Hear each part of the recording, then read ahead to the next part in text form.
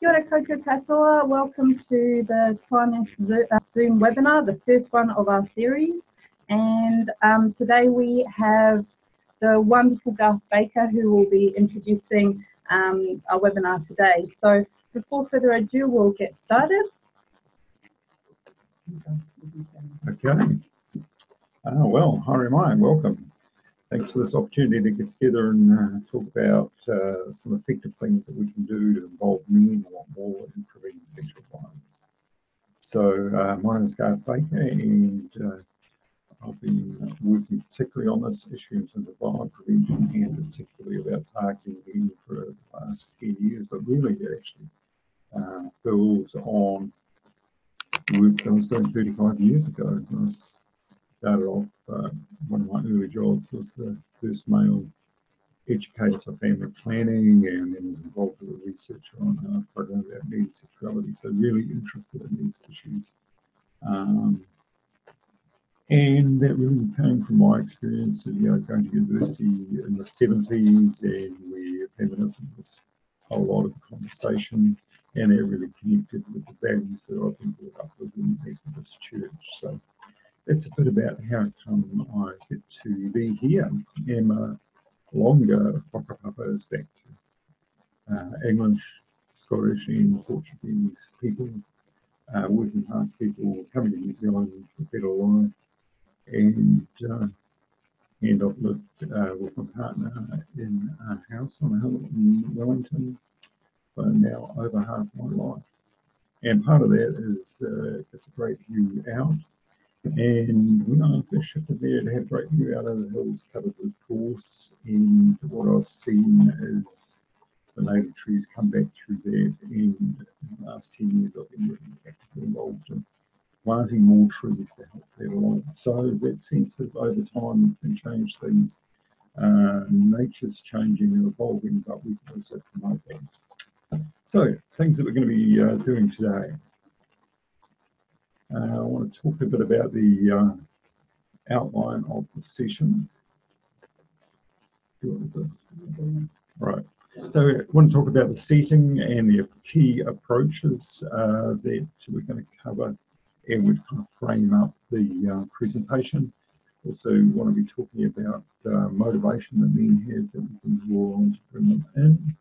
And also we'll be focusing on particular behaviour, so that's a real strong feature of this. So we really want to get to that.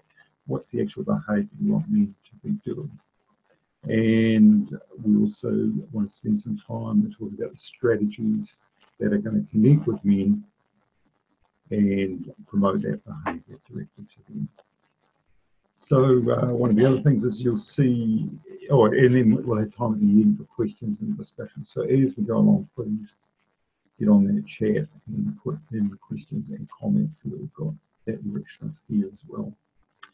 Also, you'll see on the bottom of some of the slides quotes from a recent, last week, article in The Guardian by Tim Winton, who's an Australian author.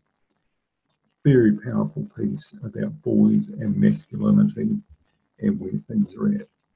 And I'm a great fan of Tim Winton, but it was such a powerful piece that in fact I've got that in, and that's one of the resources that you can have. And at the end of the presentation there's a list of I think 4 or 5 resources, and that's one of them, and well worth reading that. And of course there's other books which are a lot about masculinity, particularly in Australia. So let's move on. What I'll be talking about is primary prevention.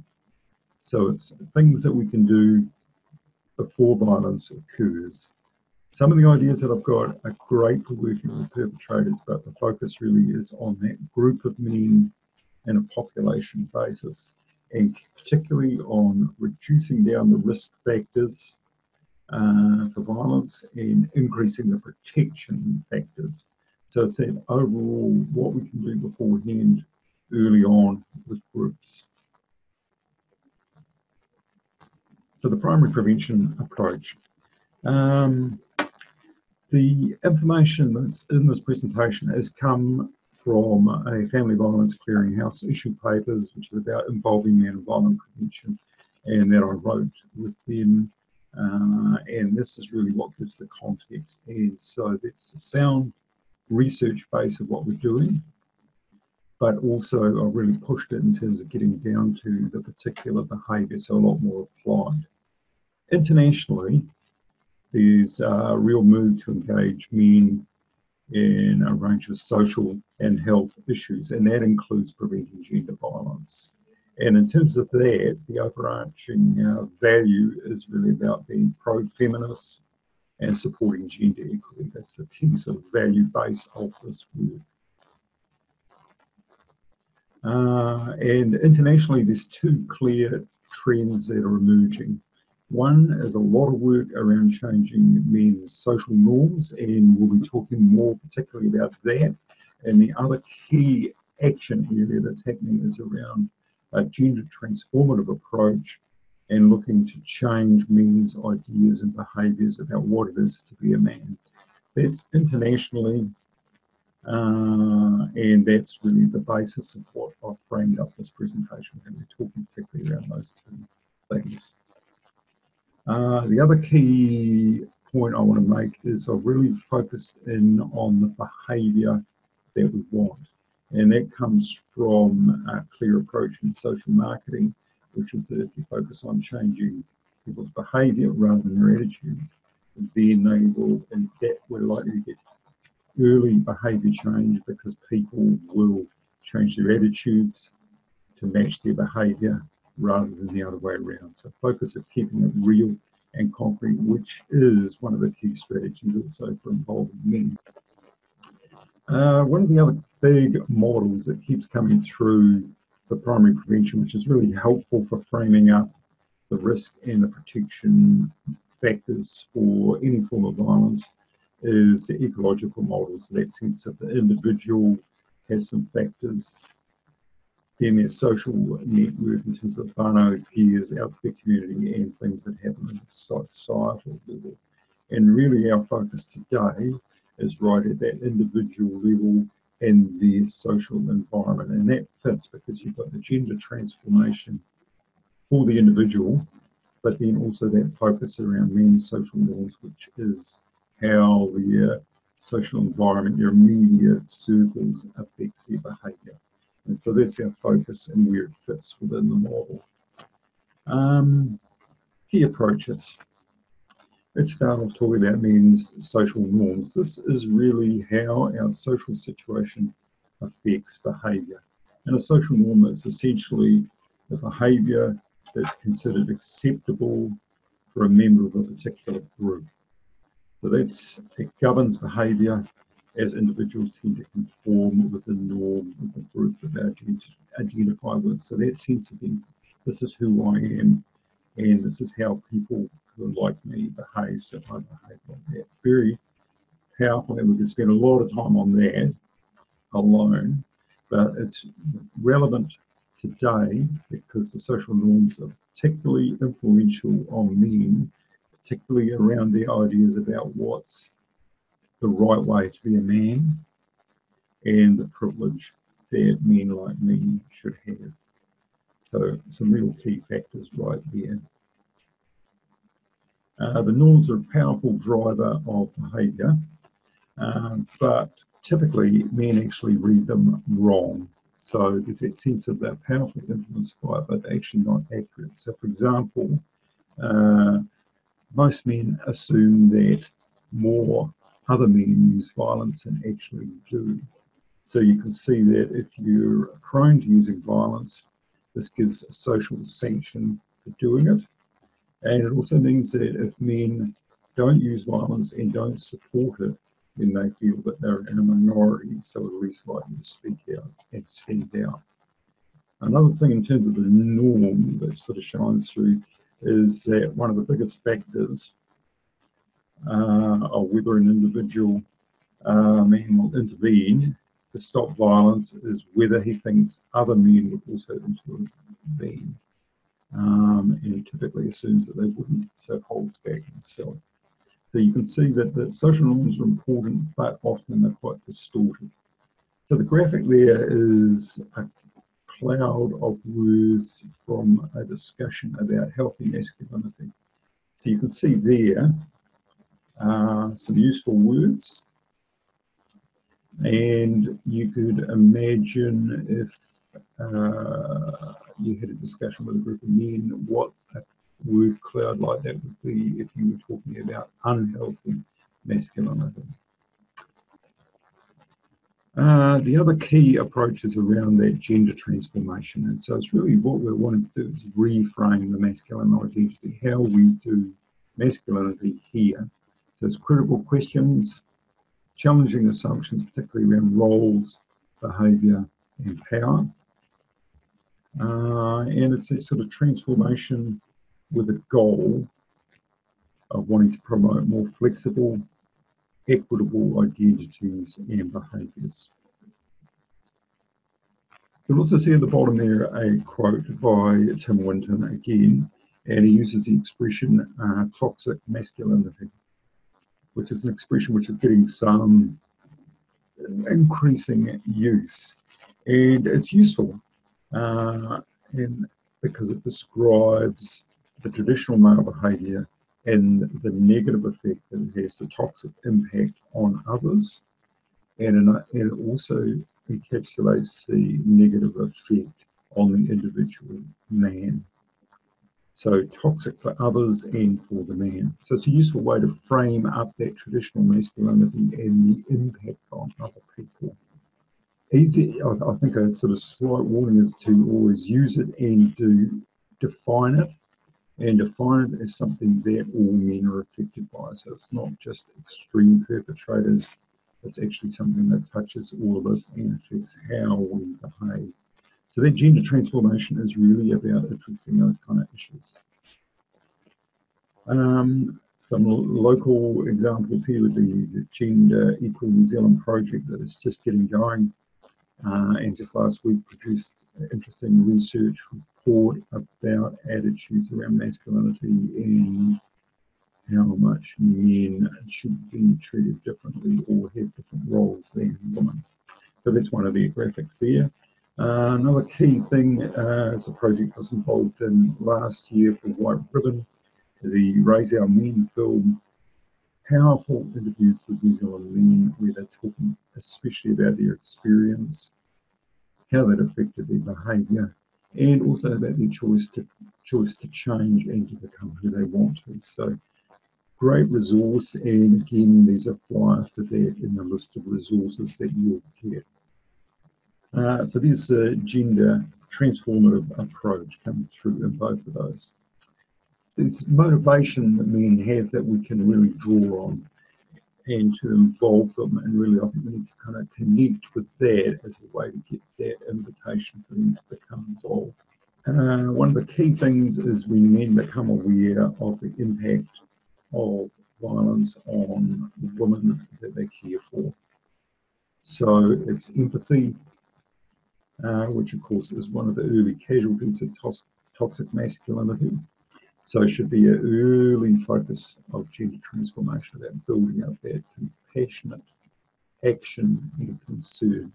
The other thing that we can also draw on is that every man will have negative experiences of other men's aggression or toxic expression of masculinity. So there's actually personal experiences that we can then build on and reframe in terms of empathy for others to motivate non-violent, respectful, healthy masculinity, however you want to talk about what we want instead of violence.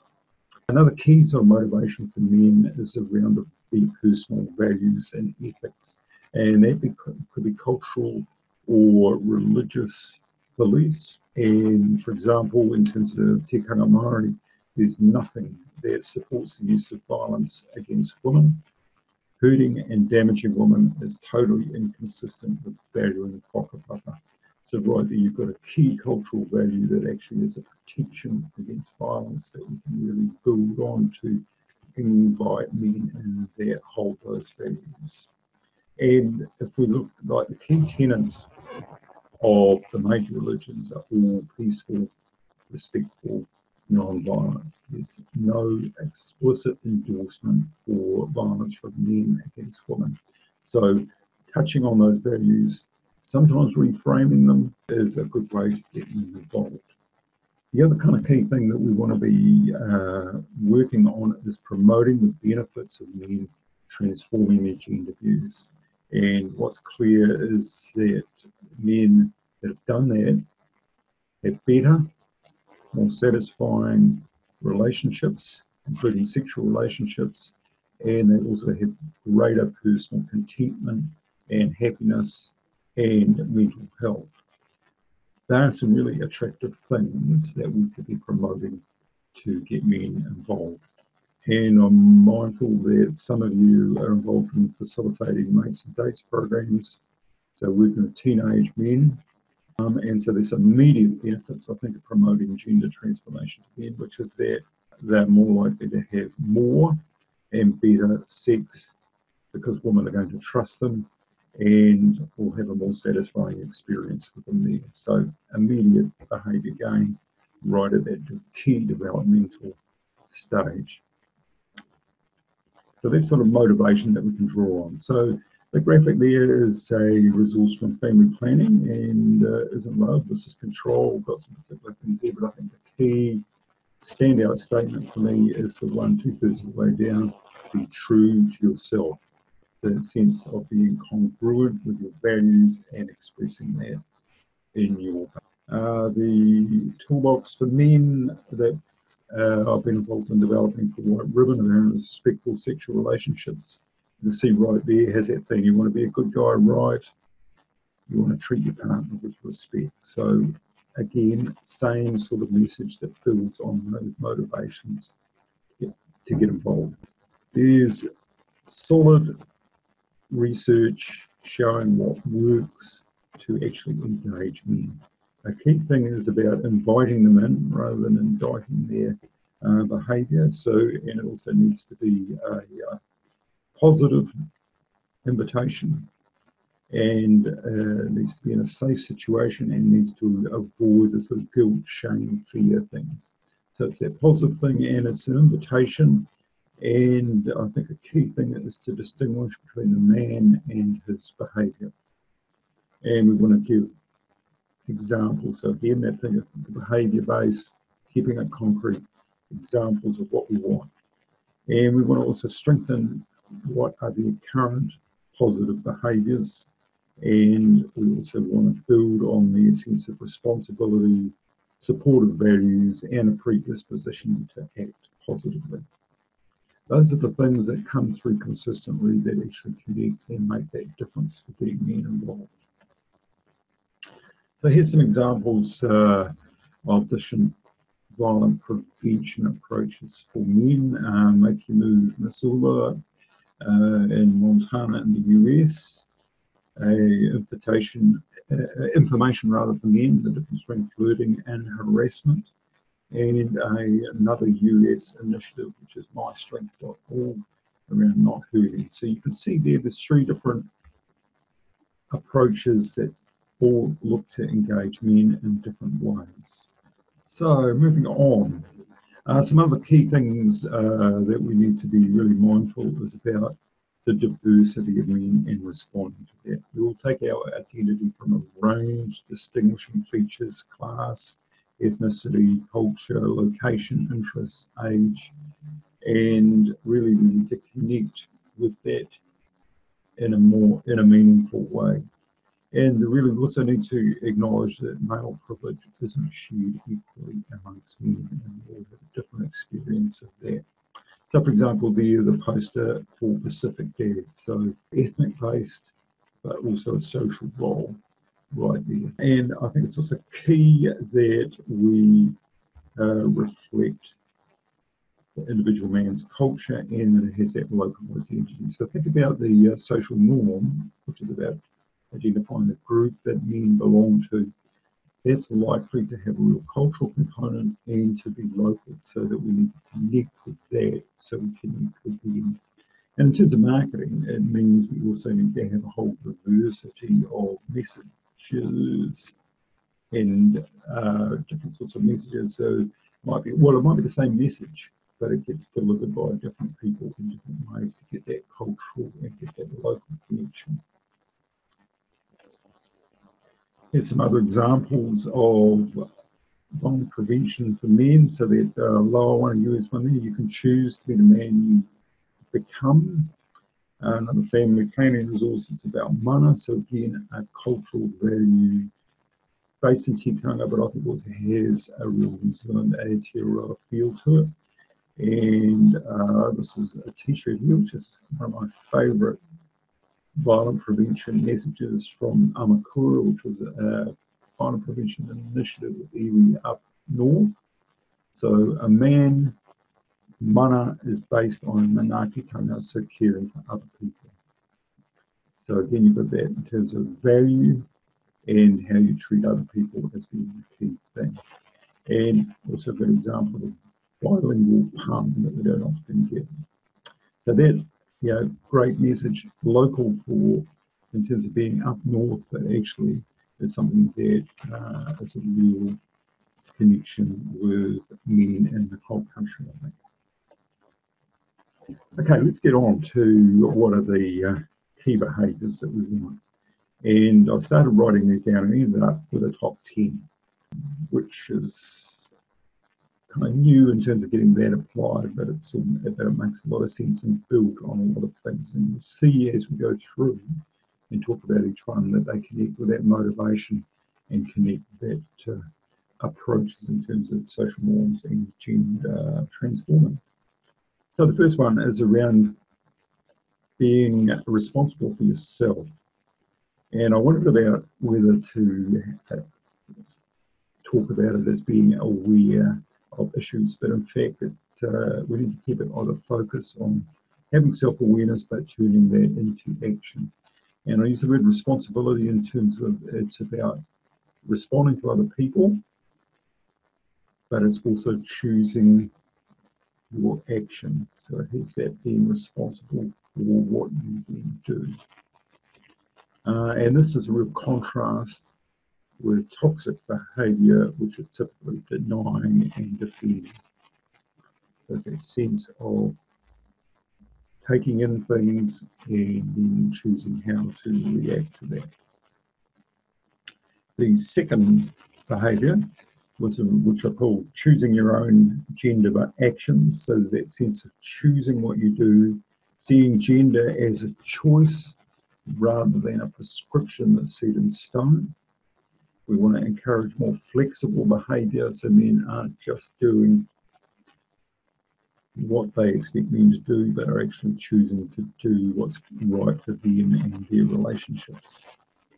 And you'll notice I use the expression there about out of the man box. So that's one of the key descriptions that's kind of come through. Good shorthand to describe that sense of what are the things that limit men and which tend to encapsulate that toxic masculinity, traditional masculinity, wherever you want to talk about it. So useful shorthand and a good way if you start talking about that as a way to kind of and bring that into the conversation and use it as a way to promote people, prompt behaviour. Now, I've also got a little graphic there, which is the one example that could be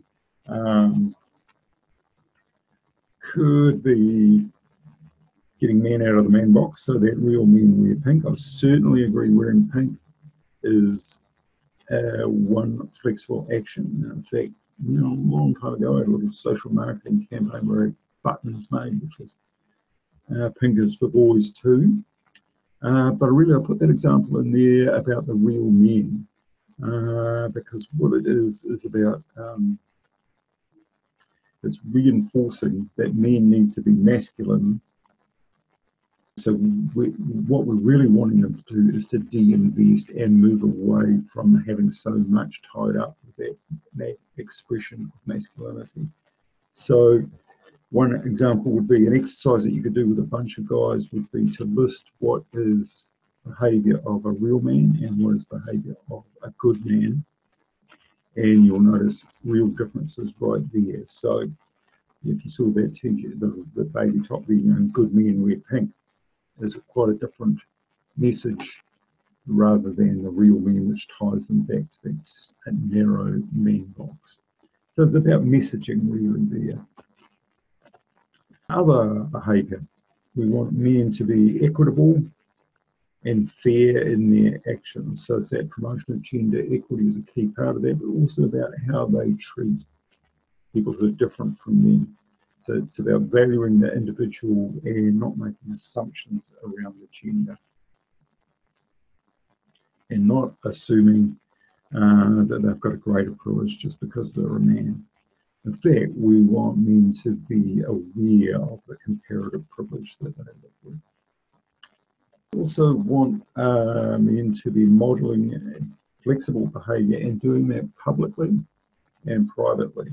So it sense of being consistent, but also being happy and comfortable in themselves that they can do that in front of other men, and so they're not fearful of other men doing the gender policing and forcing the man box onto them. So that sense of being flexible and willing to do that publicly.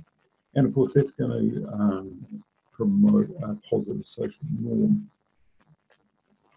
So examples of that, there's a graphic there about promoting men being active fathering, and also another one from Sonke Justice, which is a social action organisation in South Africa who does a lot around gender violence. So a powerful image, men hearing and being empathetic, and then they also give some information about men respecting women, taking care of himself, and a man knows that the choices that he makes today will be affecting the man that he is tomorrow. Strong messages. So number 5 on the top list is around that, developing that empathy and framing it up as compassionate action. So having that feeling of concern, connection, but also turning it into, well, how do you express that and how do you show that? And that's key to preventing violence, but it's also a key competency behaviour for having close, satisfying, supportive relationships with women, but also with male mates. So a key thing that moves away from that toxic masculinity and is a foundation for building a lot of healthy behaviour. We also want men to have values which oppose sexual violence and that they express that, and that they see that violence compromises their values and who they consider they are, so their identity. And holding those values will prevent the individual's violence, but also expressing them is going to prevent the violence by other people as well. So that sense of calling out behaviour is a key thing. So again, Brothers for Life, which is another South African campaign, and also another US campaign about where do you stand. We want men to express where they stand and where their values are. We also want men to promote what a positive social norm. So that's behaviour which is going to prevent violence, so that they exemplify that and do that publicly. And some examples that we've got, for example, there's a resource about Be More, Date, Don't Abuse, and you'll see around the outside keywords: fun, humorous, happy, intimate, fulfilling, romantic, positive behaviour that we want. Another local resource there, which is around the similar sort of thing in terms of how to treat your partner with care. So 52 days and ideas for doing that of building a relationship. We also want, and I've touched on this a few times, men to actively intervene with other men. You know, that key strategy of mobilising men as bystanders is a key thing. So standing up, speaking out, and really that involves moving well outside the man box to do that. So that's an approach that you used a lot. So again, Make Your Move Missoula right there has the series of posters there which connecting with their target audience, a video that gives information about how men can do that, and another toolbox from White Ribbon around that step up, stop violence and take over behaviour. And so that would be a good useful resource if you're looking for ideas about how to do that and practical action to do that. Number 9, that sense of seeking consent, a key violent prevention strategy that's consistent in terms of preventing sexual violence, but also increasingly that focus on getting enthusiastic consent. So it lifts the bar, not just getting no, but actually getting a yes exclamation mark as a key requirement for any sexual activity is crucial. So we need the man to be aware of other people's rights, his responsibility, and to be seeking a positive sexual experience for all. And that comes through, you can see here, again, at My Strength campaign, the top one there, which is this year's focus of the Make Your Move Missoula campaign, and you can see it's right there in terms of consent, and framing up consent as a word for sex. Great strategy.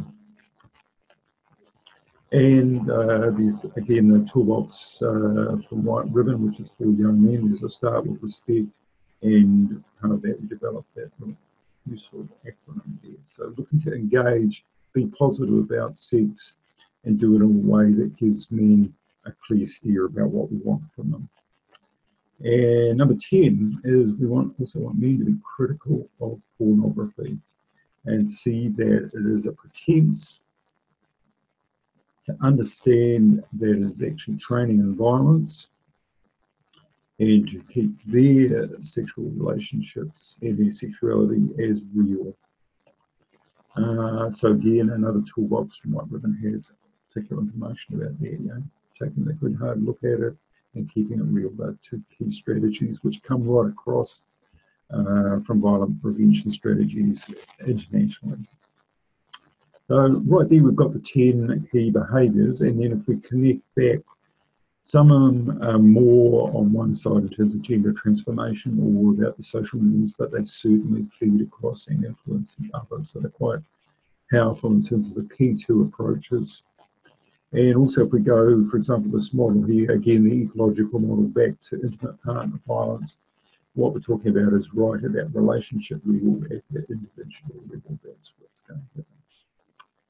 So in terms of how we get that happening with men, I want to talk a little bit about the trans-theoretical model of individual behaviour change, and there's a resource which you've got, explains the model and the values of it and how you can apply that. And the key thing around that is a model that is stages of behaviour change, starting from pre-contemplative, which is really not interested in change, so that sense of even being resistant and denying the need for change.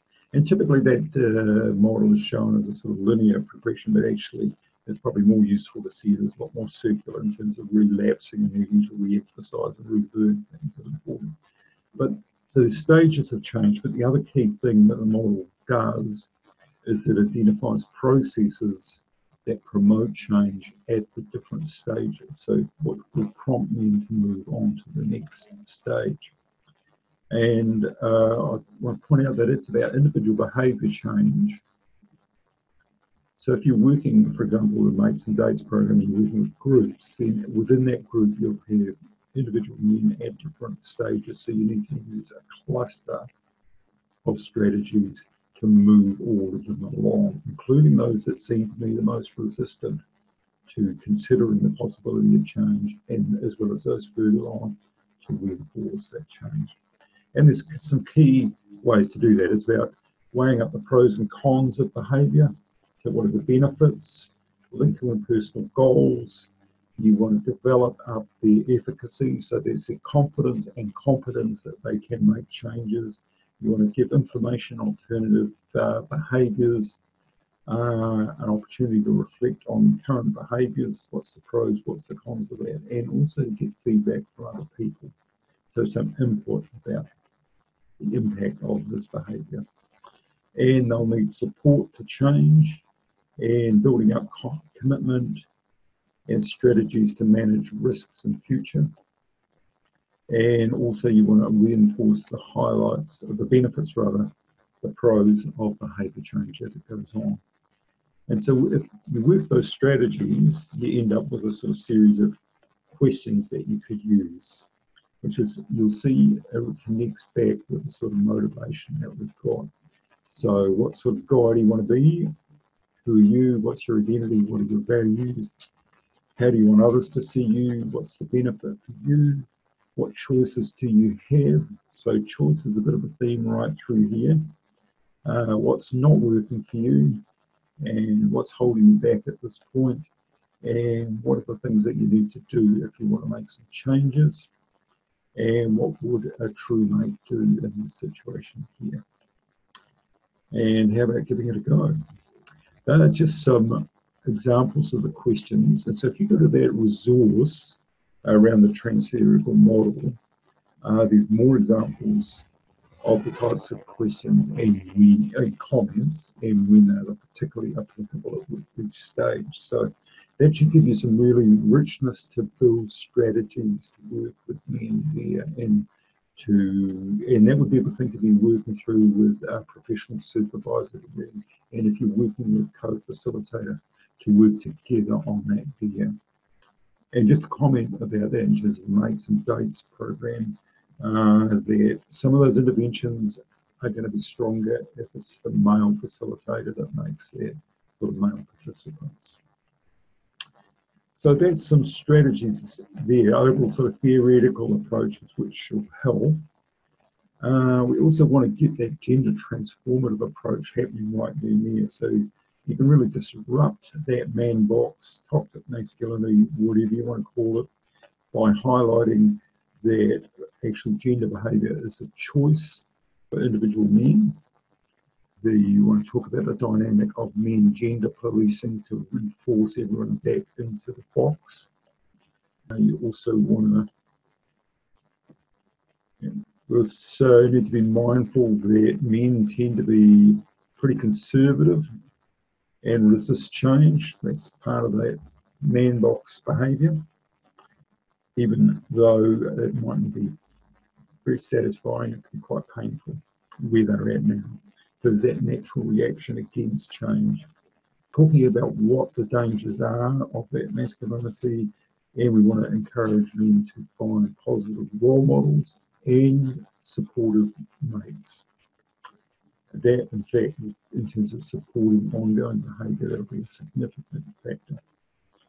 And we want to promote that traditional masculine value of being courageous, stepping out, doing something new. And again, continuing to reinforce what those benefits are in terms of positive relationships, being happier and being healthier. So there's some all three New Zealand images.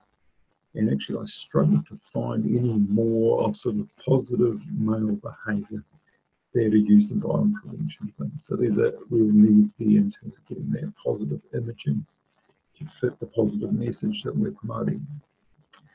We also need to work on the social norms, and we need to reinforce that most men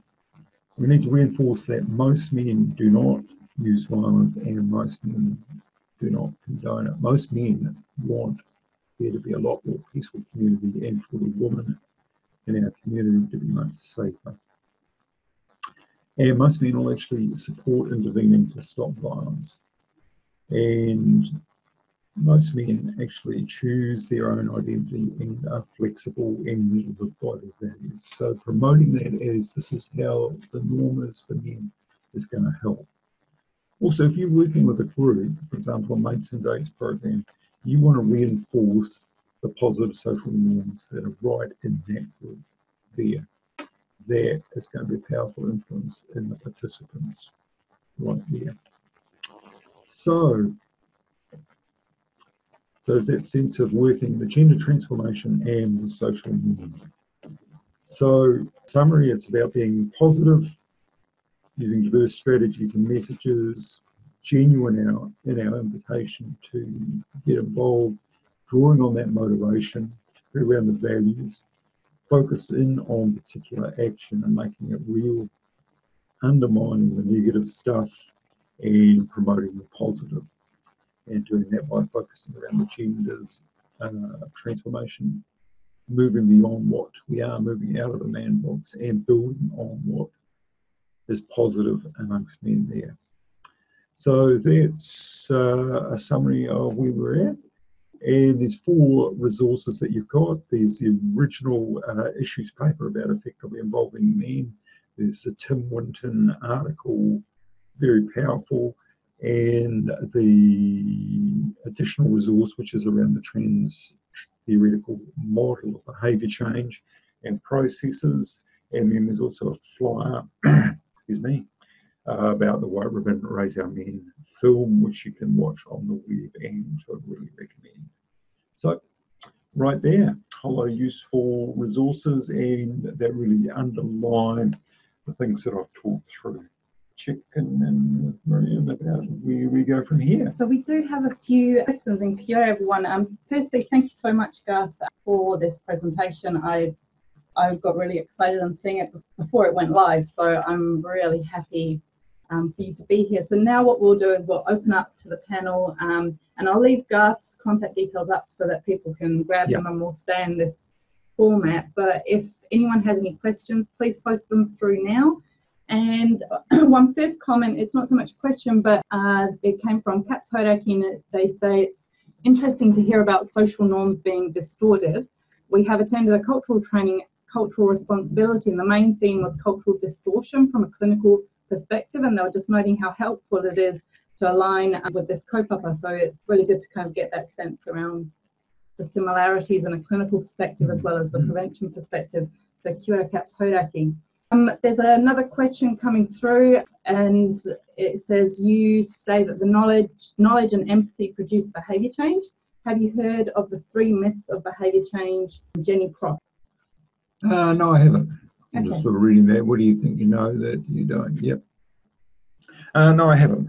But I've really worked on the social marketing approach, which you look at anything there. And all those posters and images that I had are from social marketing campaigns. So again, aiming to change behaviour of large groups, populations.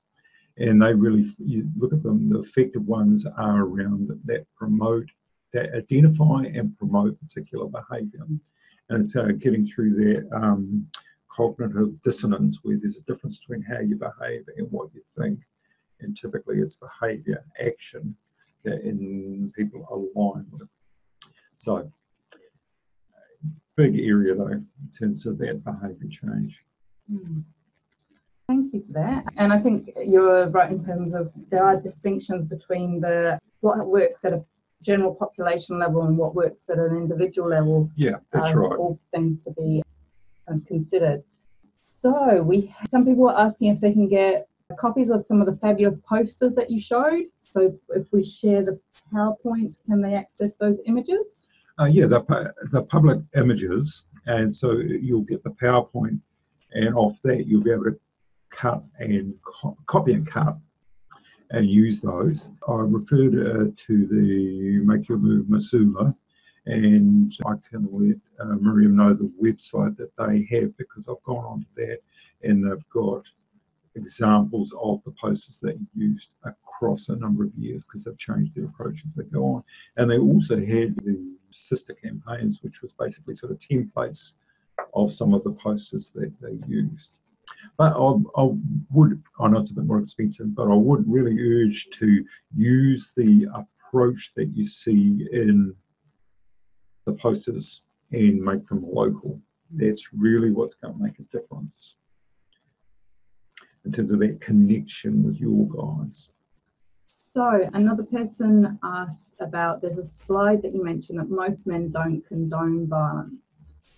Where does that information come from? Is this a New Zealand study? It would be New Zealand based. I'm struggling to remember exactly where it was, but I would say that it would be some of the research that the It's Not Okay campaign has done, and that's available on the website. The other thing I'd say is there's a lot of information about the prevalence of violence, and typically that comes from who are the victims and the amount of that, and who the victims identify as perpetrators. And consistently, that's 98% men. The only study that we've got in New Zealand is the Hitting Home study from 1995. So now I'm getting on pretty old, and that was interviews with men, and so it was directly asking them questions around the level of perpetration. At that stage, 20% of the men had used physical abuse against their partner in the last year. Far too high. 80% of men didn't. So right there, that's a sort of indication in terms of the proportional split. And that's, if you've sort of got an 80-20, a lot of things have happened since then that would have affected that, and I'd really finger the rise of pornography in the last 23 years to do that. And there's been these other factors which have also prevented against violence, like increased involvement of fathers in childcare and active involvement. A lot of stuff, so coming and going, but that kind of proportion of 80-20 sort of holds through. For example, the Gender Equal survey that came out last week, that's a similar sort of split in terms of men or people that support more flexible gender behaviour and those that hold to more traditional views. It varies a little bit, but we've still always got that there, and there's still always a majority who support equity. So I think it was 40%, for example, wanted or believed that men were better in leadership roles. So 60%, the majority, didn't think that. They were a lot more open to anyone, the individual that could be a leader. So just a few comments have come through just saying great presentation. So thank you again, Garth. And there's one question here that it was just asking if you had an opinion about the criticism some people have of campaigns which use the words real man, and whether that can work against the desired goal of non-violence. And if you had an opinion about that. Yeah, I do. Awesome. I wouldn't support it. It reinforces that sense of there being some real behaviour, that there's not just being a man, that's not enough. No, you've got to be a real man. So you're buying straight into that very sort of traditional masculine experience, constantly striving for an ideal which was beyond all of us and is ridiculous, painful to us, painful to other people. So I think there's a lot better, a more effective behaviour change strategy if we focus around the behaviour that we want. And I've got to say, undermining that sort of traditional masculine experience is actually a good way to do that. Real men, well, easily out-trumped by good men. And I'm saying that as a sort of possible expression, good men in terms of a value, a shorthand description of what we want. You'll have your local kind of version of that as well. Okay, so we have a couple of mates and dates facilitators that have texted through. The first question is, homophobia and transphobia is still prevalent in our schools and is a powerful way in which our boys are kept in the man box. Do you have any educational tools that you can share to help us with transforming behaviours that work across gender and sexuality issues? Or any ideas of ways of addressing that in a school? These are great questions, by the way, really meaty. Thank you, everyone. I didn't sort of mention that particularly when I'm on the way through, but because I tend to focus about men's violence against women. But I think it's exactly that sort of conservative holding to the mailbox, punishing anyone that's outside there. So that obviously applies to women, but it also obviously applies to people that don't fit into that man box. And homosexuals are seen as that, and transgender people exactly there. So I don't have any particular strategies, but other than I think this approach of transforming what men can be, loosening up the man box, highlighting the impact of toxic masculinity on others and on yourself if you hold to that, and a reinforcing of positive, encompassing values, empathy for other people, expressing values that are a lot more inclusive. That is going to touch on a whole cluster of other men's violence against anybody, including other heterosexual, other real men, for the want of a better expression. Yeah. So nothing particular, but I'm confident that this is actually an approach that's going to work across that. And I've got to really give a good shout out to the increasing diversity in terms of gender identities that we're seeing, and a lot more of an inclusive response to that. Yeah, and I'm looking back over the last 20 years, and that is a positive move that is going to be a lot healthier for a lot more people. And I know that there's that sort of male conservative resistance against that, and we may end up with sort of pockets of conservative toxic masculinity where there's less exposure to difference. That's kind of one of the real contradictions around traditional masculinity, that it's seen as all powerful, that it's lasted for thousands of years, survived, got us out of the caves, got us where we are now, but yet it's so threatened by somebody acting a bit differently.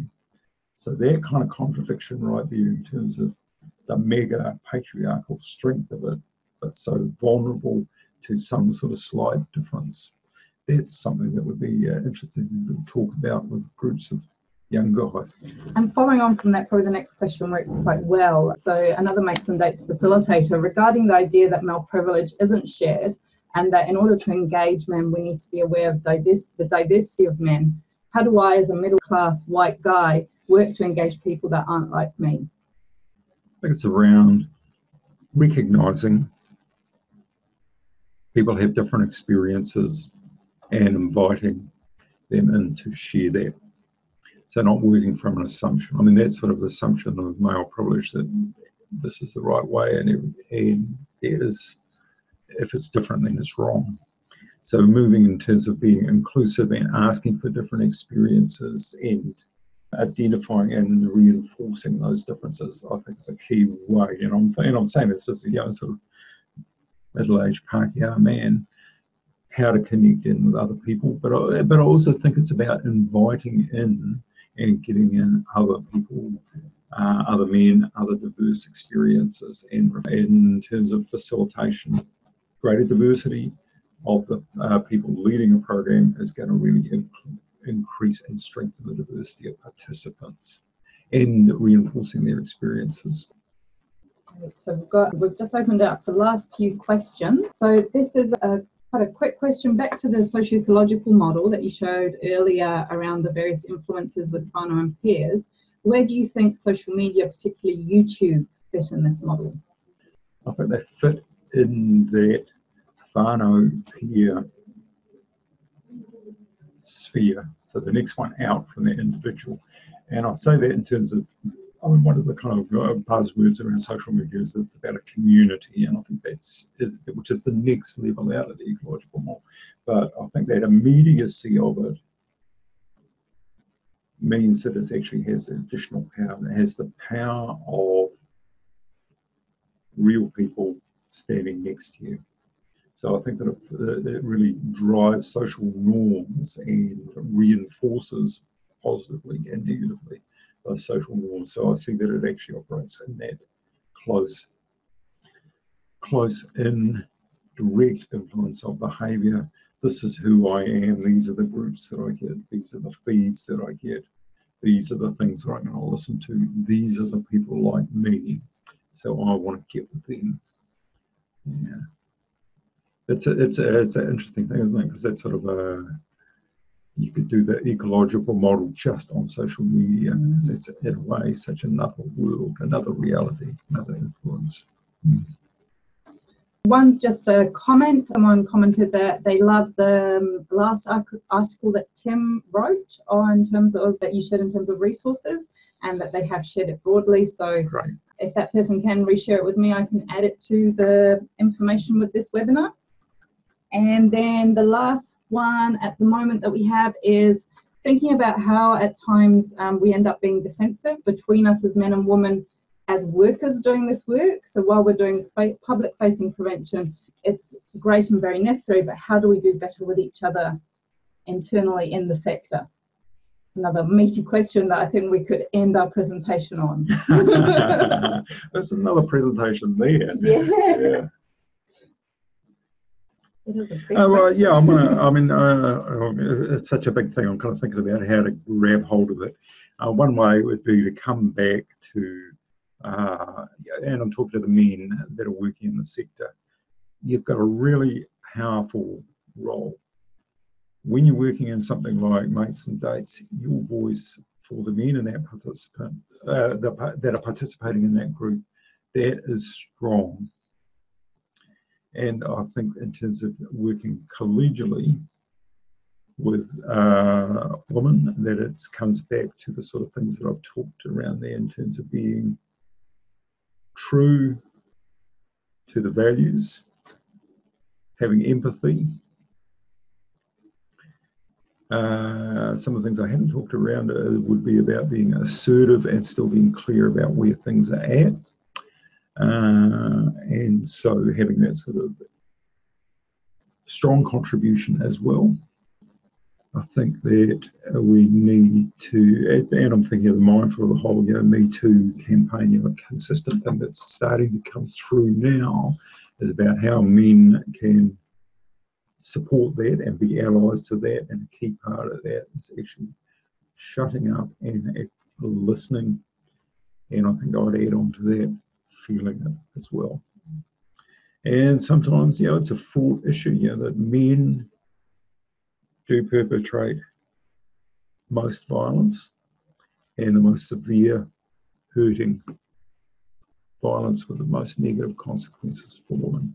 So it's about acknowledging that it is, and sometimes just living with that, and that sometimes we're an individual that's standing up to do something different from that, but also in the end, we sometimes are symbols, totems, targets. And I think I'll end with something I read the other week, which is, we should be lucky that women are only asking for equality, whereas I'd be surprised they should not asking for revenge.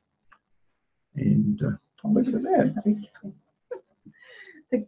So, thank you so much. That was an amazing presentation, and I think testament to how amazing it was the gruntiness of the questions that people came through, and common theme from the chat and the questions was how great people found it. So thank you again. It's been really nice to actually experiment our first webinar with you. And really excited that this information now can go broadly. So yeah, and I really enjoyed working on this, and I really want to up and support all the good work that is happening out there. And kia kaha. Kia kaha. So if you want to get involved more, we will be having a online space for men in the sector to be able to connect. So if you aren't already linked in with TOAH NNEST in any way, you can go and like our Facebook page. You can email me at tauiwiprevention@toah-nest.org.nz. You can also email me if you're not part of our usual mailing list and you want to make sure that you get all the details and information from this webinar. So I'm really happy to be contacted. And apart from that, we're going to end today. We're going to also end by thanking Helen Baxter, who was very active in our chat and helping us out. I'll just turn the camera on her so you can get to meet her. Hi, everyone. Helen Baxter is from Mohawk Media, and she's been supporting us today in our first webinar to solve any tech issues. So kia ora, everyone. And that is the end of our presentation today. We will be doing another one in July at the around term break. The dates are already there, and we're just confirming who the next webinar presenter will be. So apart from that, thank you very much, everyone, and we will see you next time.